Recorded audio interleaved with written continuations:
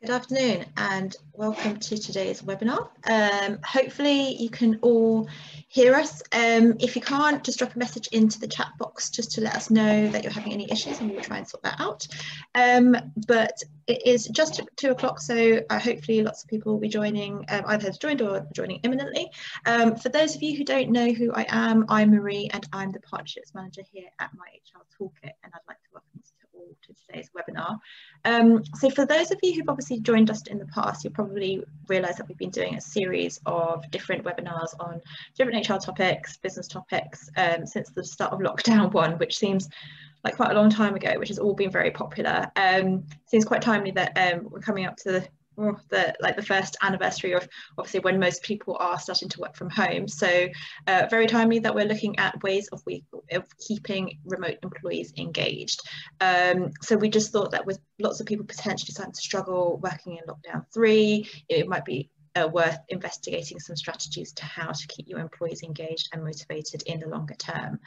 So today I'm joined by our guest speaker, Helena White from the HR department, who will be covering various different topics, identifying low morale in your team and what you can do about it, some tips and tricks around how to motivate your team remotely, and how, most importantly, to look after yourself and also your employees.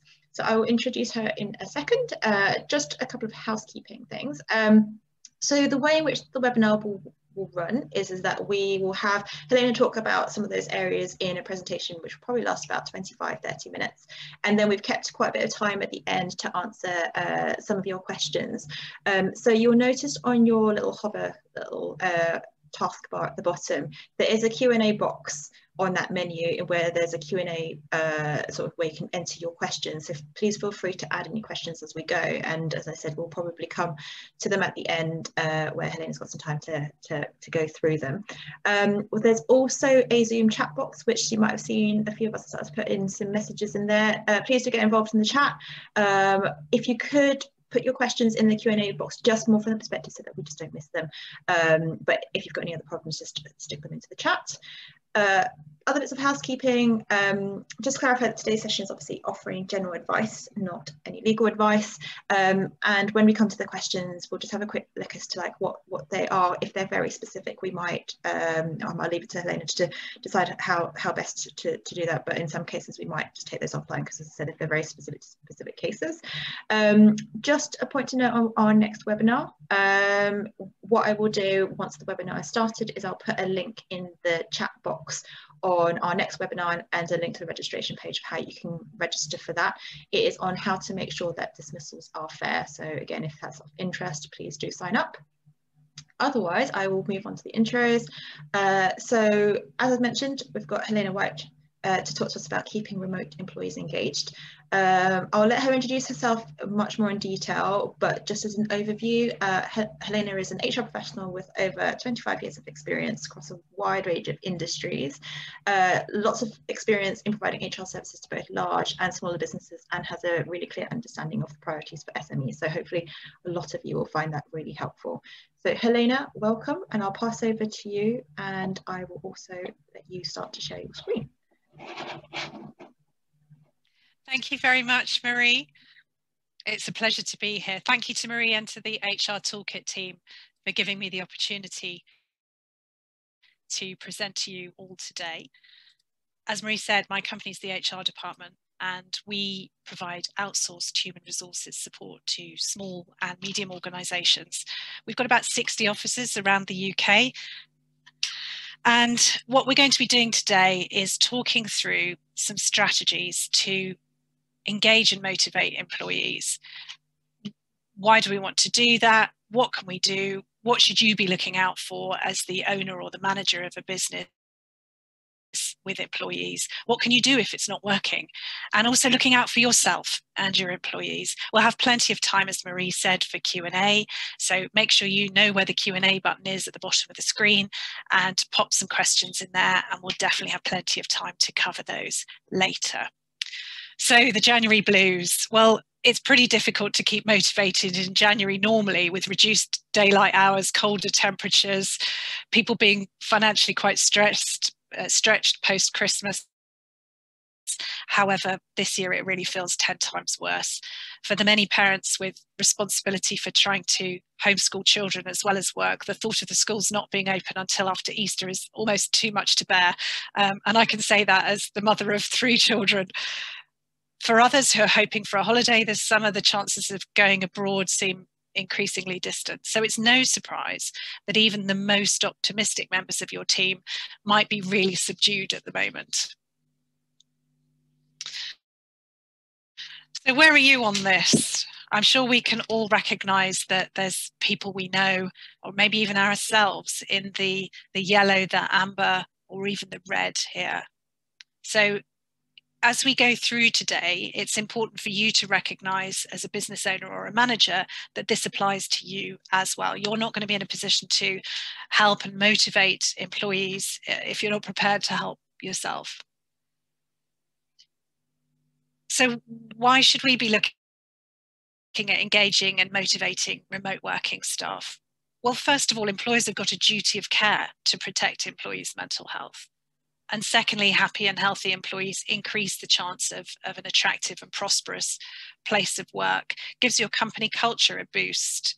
The difficulty is that not everybody's comfortable being vocal about their struggles.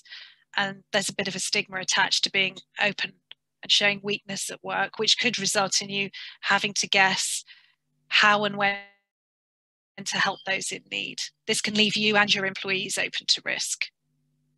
There's also a financial cost. Like pre-coronavirus, sick days were said to be costing employers more than £100 a day in lost productivity alone. But with coronavirus and everything else, this figure is only going to increase. So to keep your business working well, it's a really good idea to familiarise yourself with the signs and symptoms of poor well-being. And we're also going to go through some solutions.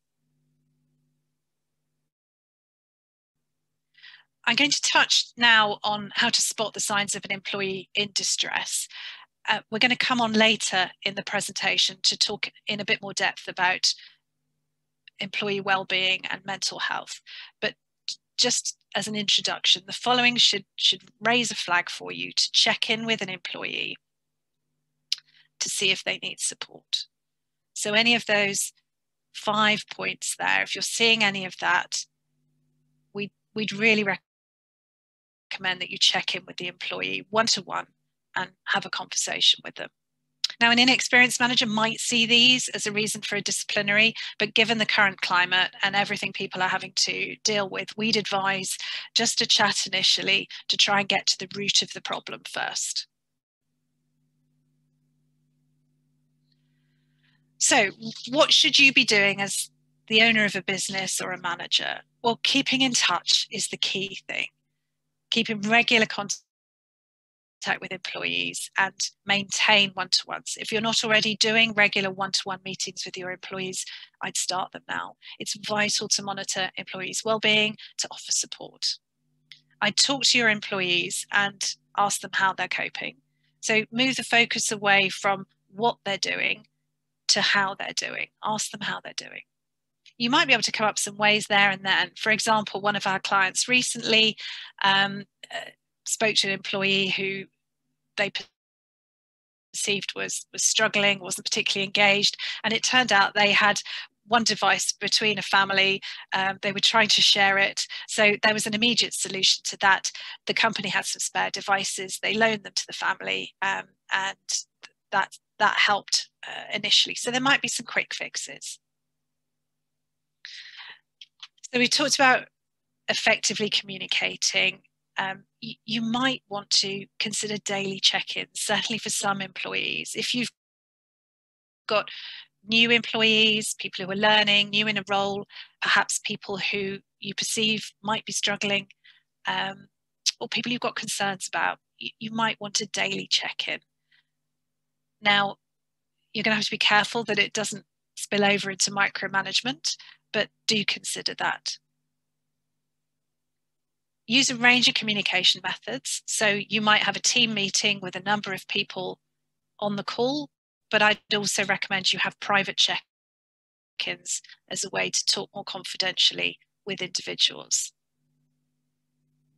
There's a bit of Zoom doom Zoom fatigue setting in. So I'd avoid overuse of one particular method of communication, just to encourage a bit of variety. So pick up the phone, use some chat, you know, try and find a different way of communicating with people. If you've been relying on one exclusively, just try and mix it up a bit. You might already be doing this, but it's helpful to get people together to talk about things other than work. So you might want to arrange some time where you all get together virtually and just have a chat over a sandwich at your desk. We've all been part of Zoom quizzes, and I know they're not for everybody, but you might want to try and find some ways that your teams can socialize virtually. There's a lot you miss out on by not being together in the office, and it's important to try and find some opportunities for people to connect with the team. As the owner or manager in a business, you're going to be leading from the front. So it's important you're really honest and open with your employees. I've mentioned already, try to resist micromanaging employees working from home. Keep track of your team's morale and try and help your employees to have a clear work-life balance. If you've got managers and supervisors, consider whether they've got the skills they need to effectively manage and motivate a remote team. We've found that some online learning courses are particularly in demand right now, such as conflict resolution training. A lot of people are getting really quite short with each other, and not being together face to face can escalate some issues. So conflict resolution training is quite popular at the moment, and also mental health awareness training for managers and supervisors. So just have a think and make sure that your managers and supervisors have got the skills and the training they need to be able to manage remote workers.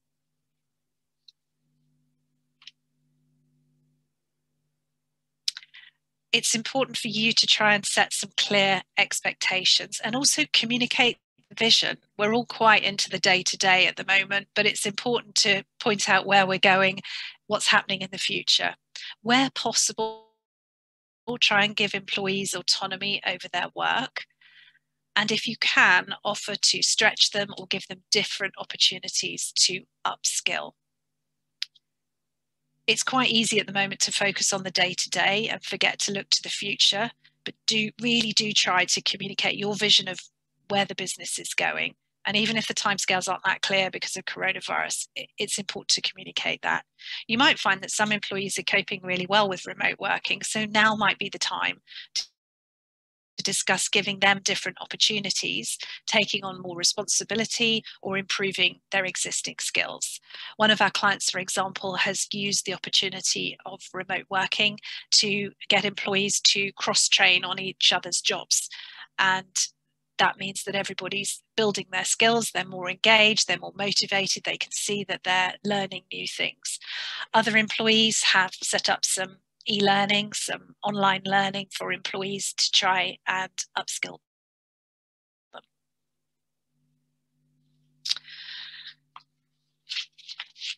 You're probably feeling this yourself, a bit of burnout. So not being physically in the presence of colleagues means a lot of people feel unable to take a break and step away from their workstations. People feel compelled to respond to emails and work well beyond their normal working hours. So your role as a manager or a business owner, encourage staff to take breaks just as they would if they were in the office, because the working time regulations still apply. So that's, at least a 20-minute break if somebody's working more than 6 hours, for example. You could make sure employees sign off at the end of the day. You might want to suggest some sort of end of work day ritual. I don't necessarily mean, everybody's sitting there with a gin and tonic, but you could come up with something that says, right, this is the end of the work day, we're all logging off.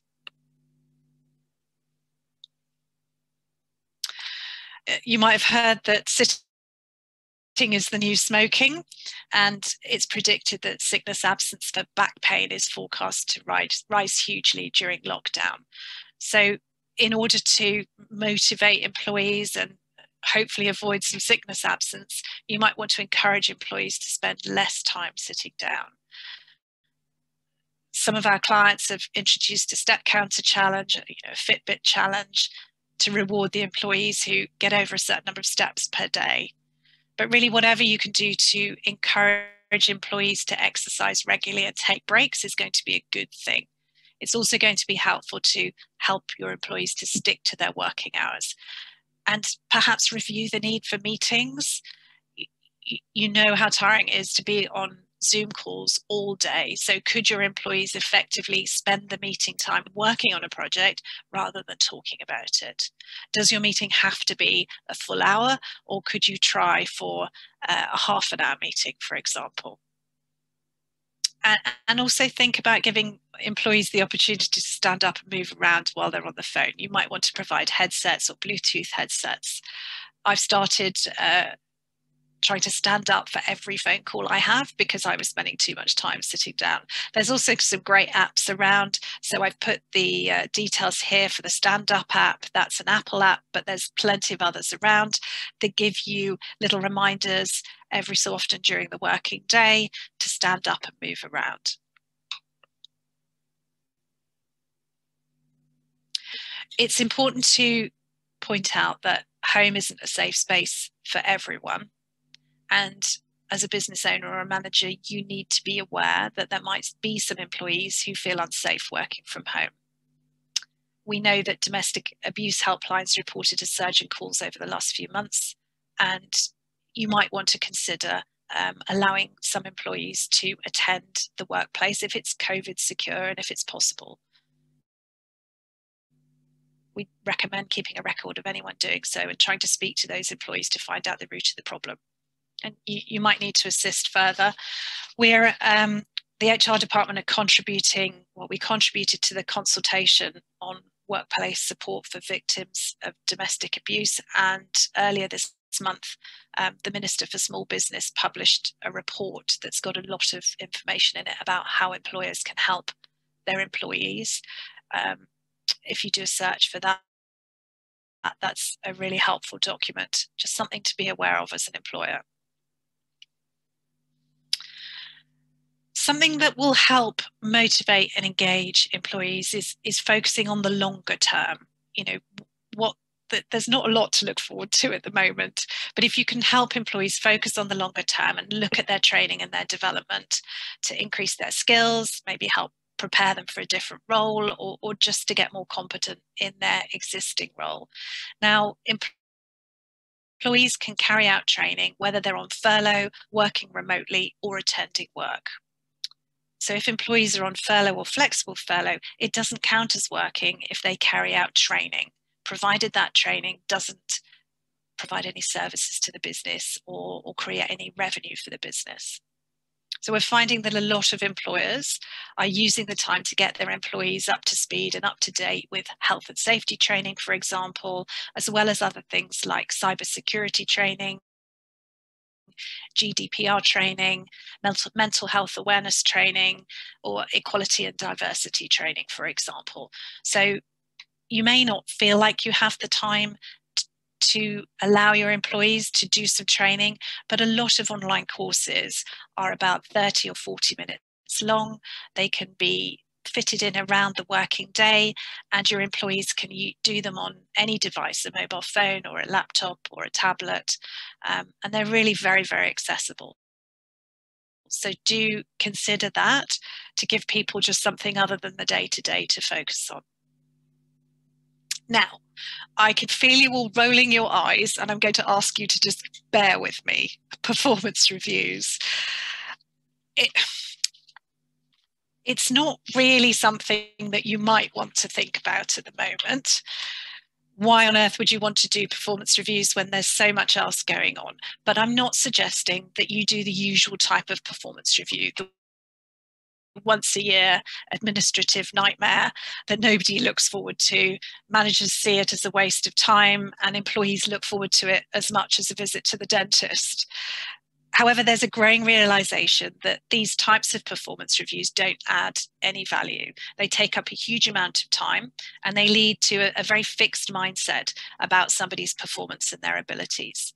If you have used annual performance appraisals in the past in your business, you'll know that you can sometimes spend some time talking about what someone did 6 months or even a year ago.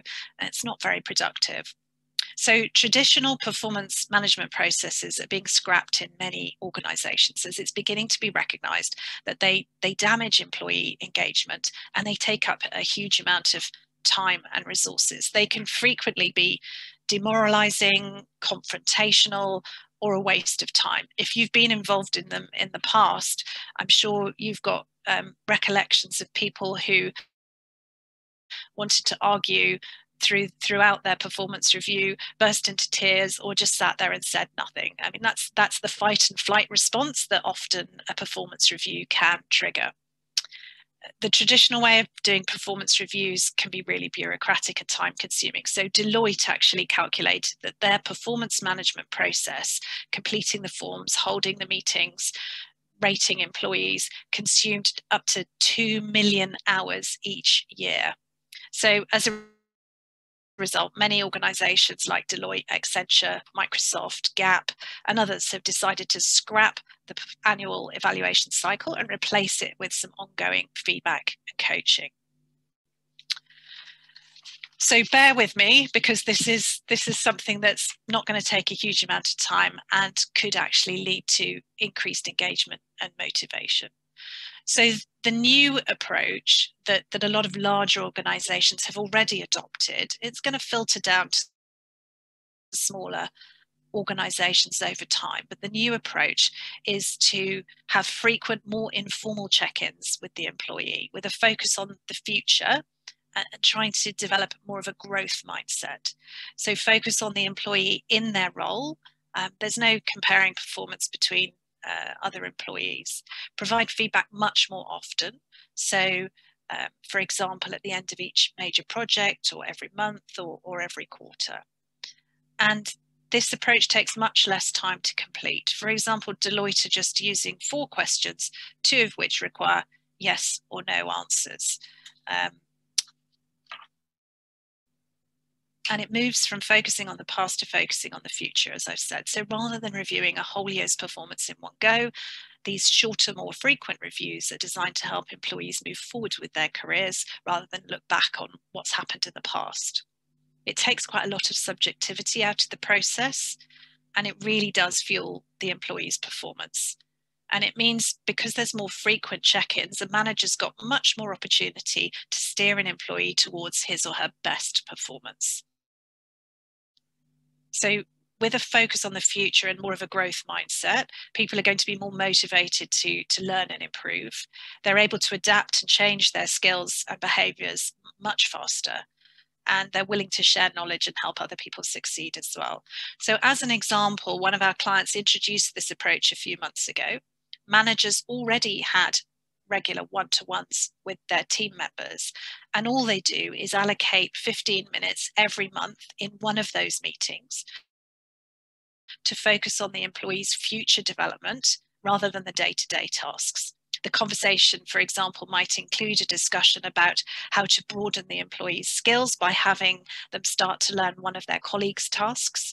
It might include arranging some online learning through a short e-learning course, and it might involve a bit of basic coaching by the manager to improve an aspect of their work.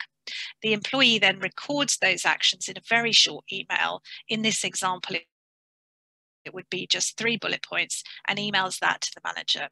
That's the record of the conversation, no big long form filling. There's then a record of the conversation which they can use to follow up on and review in the following month's discussion. It takes about 15 minutes every month, and then by the end of the year, the manager's got 12 emails recording progress over the year. Obviously, for any employees where there are serious performance concerns, you're going to follow a more in-depth process. However, for the majority of employees, this light touch, forward-focused approach is really motivating, and it's very easily integrated into everyday work.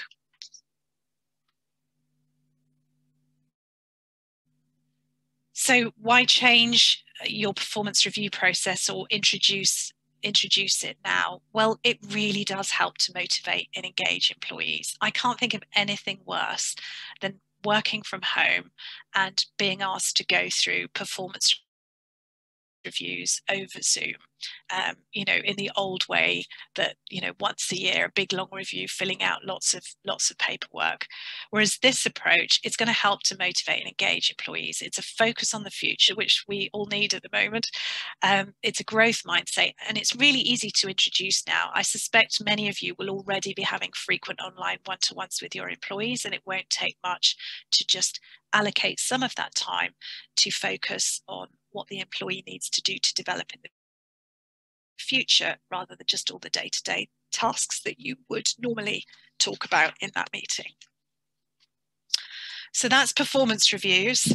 I'm not saying you should look at that, but it's something to think about, and it's going to be a really easy time to introduce it now, rather than when everybody's back at work in the office, if that's going to happen. I'm going to talk now about the work environment and equipment, because this can also be something that leads to employees being less motivated or engaged than they would normally be. You know, if somebody's working from their kitchen table on a very old, slow laptop with perhaps broadband that's not doing what they need it to do, on a kitchen chair that's not really very comfortable, you can understand why they might be less motivated, engaged than they would be in their nice new office environment. So as an employer, you should really provide similar furniture and equipment for remote workers as you would in an office. So a suitable desk, perhaps an adjustable chair, and maybe IT equipment. So where appropriate, it might be sensible to loan staff equipment from the office to use at home. And you should also have a think about whether staff need any additional equipment. If they're dealing with confidential information, do they need a shredder or a simple storage cabinet that's lockable, for example? Right, so we've talked about the things you can do as an employer to try and engage and motivate your staff. But if you're doing all of that and nothing's working, then there are some options you can consider. You might want to look at flexible working, for example, which would be a temporary change to an employee's working hours. Focus on the work that they've completed rather than the hours worked, so the employee can work around their home life. So for example, with so many people at the moment trying to help homeschooling children and also work, that might be something that you could consider. I would advise discussing it with the employee, because they'd need to agree a change in their contractual hours, even if it's temporary. So that's one option. Another option would be flexible furlough. HMRC updated the rules to the furlough scheme to confirm that employees can be furloughed if they're unable to work due to caring responsibilities, such as school closures. It is up to you as the business owner or the business whether to furlough employees, and it depends on the needs of your business. But I would just say, if employees are left feeling unsupported, they might experience increased levels of stress, and that could have damaging long-term effects on both their mental and their physical health. So it is something to consider. I'm going to spend a bit more time now talking about employees' mental health. If you're a small business owner or manager, you're in quite a good position to spot if and when somebody's struggling with their mental health. There's 5 simple things you can do to coach employees if you think that they might need some help with their mental health. Helping them clearly define the working day from home life. And I'd say you should take a lead here. So if you're communicating with your employees regularly, it would be quite easy for you to say, you know, I'm logging off now for lunch, or I'm taking an extended lunch break to get my exercise for the day. Or at the end of the day, you can make it clear that you're logging off now and you expect everybody else to do the same. So really take the lead. So communicate what you're doing and connect with people, not just by video calls. Sometimes a phone call, it's easier for people to talk over the phone when they can't see you. And relax. So exercise helps, even if it's just a quick walk or a change of scene. Have a think about how you can encourage your employees to do that. And as I said, make sure that everybody is logging off and getting some rest. You might need to consider referring an employee to occupational health or referring them for some counselling if you're concerned about their mental health well-being and these simple steps aren't working. You might find employees are feeling fearful, feeling stress, feeling anxiety or depression. Now, as a manager or an owner of a business, you're not expected to become an expert in mental health. However, there are some very simple online courses that you could do. They take maybe 30 or 40 minutes that would give you a much better understanding of what to look for and how you can help your employees by pointing them in the right direction to get some help. You might have an employee assistance program in your business. If you do, you'll know it's a really cost-effective way of giving confidential support for employees. It gives employees direct access to online or over the phone counselling, a whole load of resources and support on a variety of issues. That could be mental health, financial concerns, family or relationship issues, substance abuse, caring for elderly parents. I mean, the list goes on. And if you have one in place, now would be a good time to gently remind all employees that it's there, including those on furlough. If you don't have an employee assistance program, then there are a huge number of mental health resources online. Some of them are free of charge. There's also other packages that you can sign up to, apps that your employees can use to help build resilience, find resources, and get some help if they need it. A lot of organisations are putting together a wellness policy if they don't have one already, and asking employees to complete wellbeing action plans. So if that's something that you think would be helpful for your organisation, do look further into it. I've put the name there, My Mind Pal. That's actually an app that employees can access through their phone or through their computer, and it gives employees a lot of strategies to help their mental well-being, including access to a range of resources, little 2-minute quizzes that help them see where they are today and also point them in the direction of some help and some counselling if they need it. So just to try and summarise where we are, we've talked about a lot of the issues that maybe prevent employees feeling motivated or engaged. You need as an employer to try and generate a bit more of that teamwork that you'd normally get in the office. You've got to try and be visible and communicate to employees, and to a certain extent trust them to get on with the job and not micromanage them. You've got to be aware when people are feeling not motivated, and you can only do that if you're talking regularly to your employees. We've talked about lack of office equipment and what that might do to somebody's motivation, and the lack of a good working environment. We've talked about burnout. We've explained how that's going to risk your company's productivity. We've talked about family issues getting in the way and what you might be able to do about that. And we spent some time talking about mental health. You do have a duty of care as an employer, and it's important to remember that you need to take steps. It's not just something you can ignore. So I've talked for far too long now, so I think it's time to look at the questions. Happy to take any questions now. I can see that there are a few in the Q&A box. Just to point out that the HR department do have a number of resources available for businesses. At the moment, we've got a 3-month HR support package that we're launching.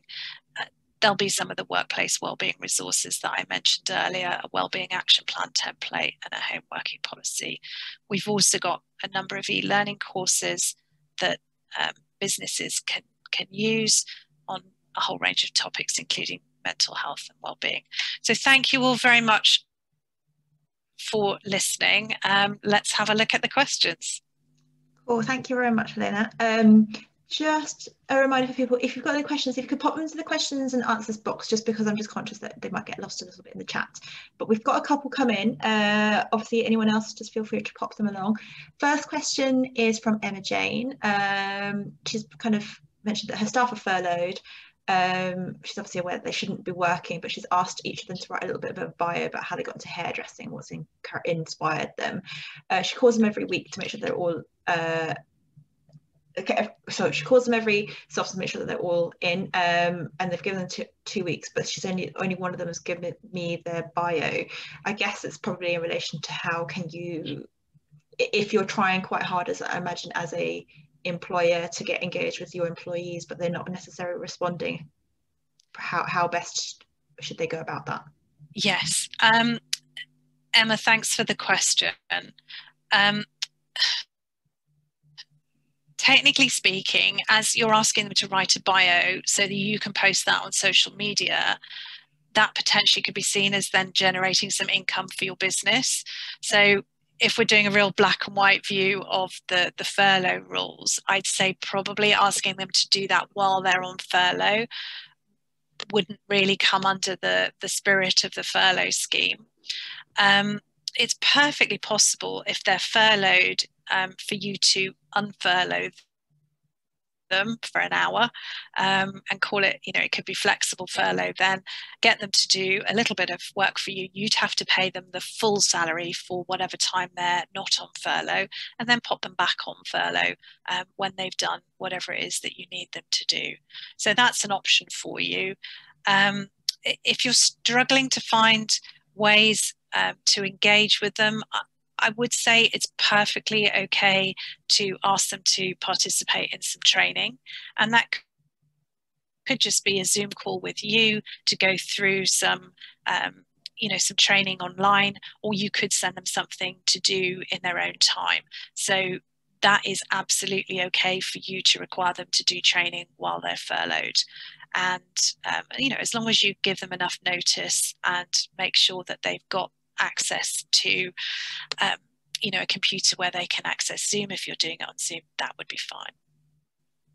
Cool. Okay, great, thank you. A couple of questions around, I think, the stuff that you're doing around performance reviews, performance management. Bruce has asked, what are the 4 questions that Deloitte use for their performance reviews? I should know this, really, shouldn't I? Yeah, so it's interesting. One of them is, given what I know of this person's performance, and if it was my money, I'd award them the highest possible paying increase and bonus on a scale of 1 to 5. So if it was my money, where would I put my money? Given what I know of this person's performance, I would always want them on my team. And again, that's a scale of 1 to 5. So that gives you quite an accurate view of somebody. And then the third question is, this person is at risk for low performance. And that's going to identify some problems that might harm the client or the team. And that's just a yes or no question. And finally, the fourth question is, this person is ready for promotion today, yes or no? So what Deloitte managers are doing is they're having frequent check-ins with their employees at the end of a project, or, maybe every month or every 3 months. And then once a year, at least, they're having just those 4 questions to sum up where everybody is. So it's really quite a low maintenance approach. And instead of waiting to the end of a year or every 6 months, you're getting much more real-time information about how a person's doing, and you're able to help them as a manager rather than waiting a whole year to say, well, a year ago you weren't performing on something, and what are we going to do about it now? So it helps that way. Cool. So Helen asks, do you have an example of a simple performance review or a one-to-one form that can be shared?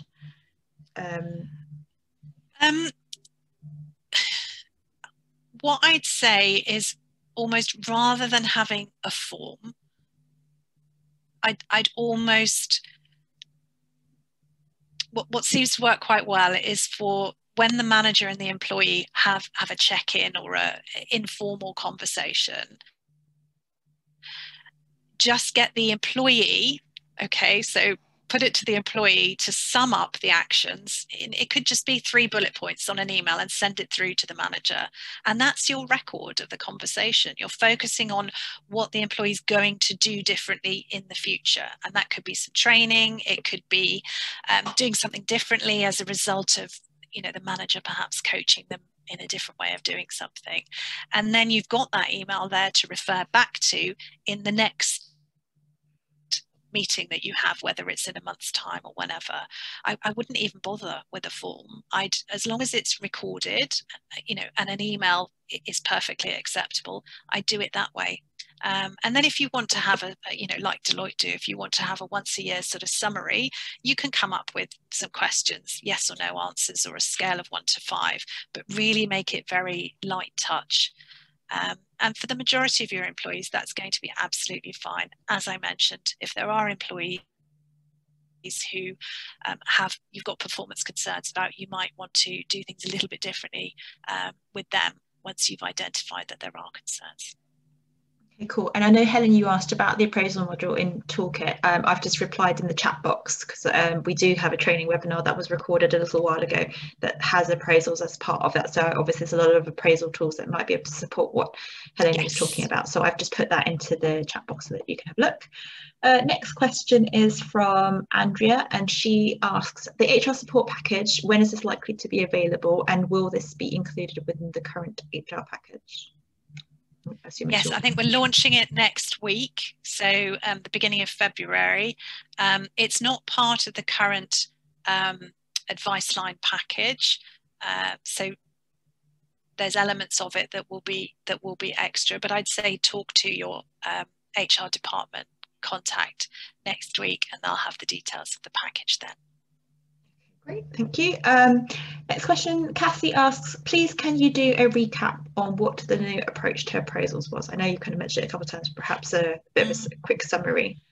So in summary, ditch the old once a year, very bureaucratic, form heavy, backward looking approach, and move to more of a growth mindset, forward focused approach with much more frequent check-ins with the employee, but really light touch on the admin and the bureaucracy. So maybe include them within the manager's one-to-ones with an employee. You don't need to set up a separate meeting, just allocate one of those one-to-ones, carve out a bit of time in it, maybe once a month, and say, right, we're going to have 15 minutes of this meeting to talk about not the day-to-day stuff, but what we need to do to develop you for the future, and devote the time to talk about that. The employee then summarizes the action points on an email to the manager,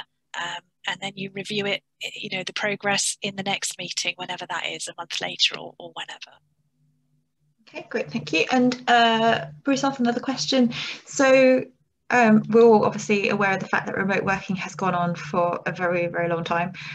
How would you advise employers to manage positively the return to the workplace or the office in the future, especially in situations where, for instance, you might have staff who want to stay working from home, or a blend of home and office working? Yeah, it's going to be very difficult for a lot of employees and employers. So I would recommend, first of all, communicating. So start flagging in advance, as far in advance as possible, that you will be looking to getting people back to the workplace when it is safe to do so. You're also going to need to make sure that you communicate really clearly what your risk assessment is, and make sure that you keep it updated. Now, there is a requirement for companies to publish their risk assessment on their website if they've got 50 or more employees. But I would say, even if you're smaller than that, you should be sharing a risk assessment with employees and discussing it with them to see what concerns they've got, what suggestions they've got, so that they're very clear that the workplace is going to be a safe environment for them to return to, and they've had a chance to raise any queries. What a lot of companies are finding is helpful to do is a questionnaire to staff. it doesn't have to be particularly long, but a questionnaire out to all employees saying, how are you feeling about the return to work? How's it gone for you during furlough or working remotely from home? What concerns have you got? What's going to prevent you from working, returning to work, in the short term, and that might be childcare requirements, for example, at the moment.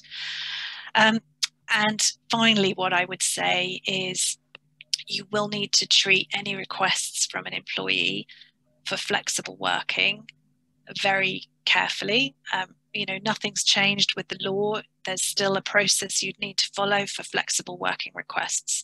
So if somebody does say, I want to remain working from home, or I want to work 3 days in the office, 2 days at home, or I want to change my hours, or whatever it is, you're going to need to treat that as a flexible working request and respond to it, in the way that's set out, in the legislation. So make sure that you follow your own policies and procedures if you've got anything written down on that, or if not, follow what's set out. Sorry, my computer hung there. Okay, you're still there. Good. Sorry. The joys of working from home also has issues with my internet.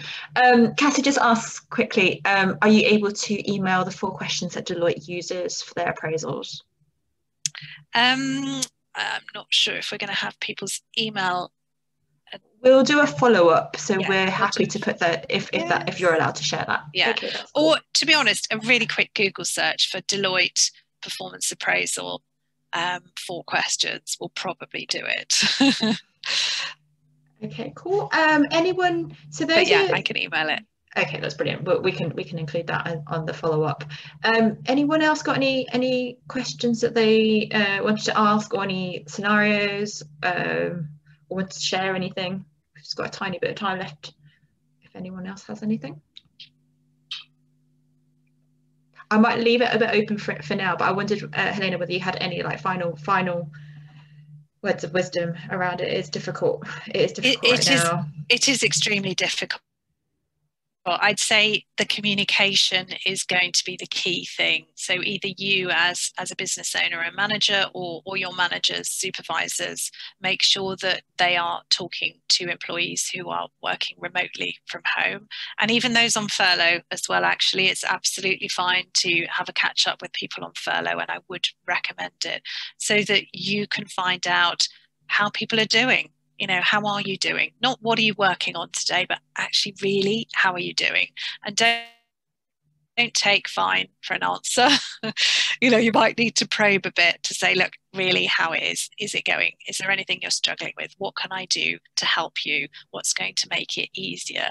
You might not be able to help with all of that. A lot of people are saying at the moment, I just want to be furloughed. That's not possible for a lot of businesses. So you might have to say, look, that's not going to be possible, but let's have a chat about, why you don't feel you can do all the work at the moment, and see if we can come up with a solution. And it might be as simple as perhaps reducing their working hours, making them a bit more flexible so they can do some more work in the evening if that's possible. Or it might be something around providing them with some more equipment or IT that might make things a little bit easier. But just talk to people, and that will help with a lot of the issues you come across. And if there are any more complicated issues around mental health, or people refusing to work or not capable of working, and you feel like you've explored all the options we've talked about today and you're still not getting anywhere, then I would say take some professional advice about what to do next. Okay, brilliant, thank you. I think that was probably it for the questions. So I hope you all join me in thanking Helena for her time this afternoon and going through that. As we've just mentioned, we will send a recording out of the after this webinar, as well as any follow-up. So you can just expect that in the next couple of days. Just a reminder about our next webinar that's coming up on February the 10th at 10 a.m. So we've shifted back to the morning. I did put a recording, a link to sign up in the chat box, but again, we'll follow that up on on our email. But other than that, if no one else has any questions, we will leave it then. Say thank you to Helena again. Cool. I hope everyone has a really good day. Thank you very much, everybody. That's all right. Thank you.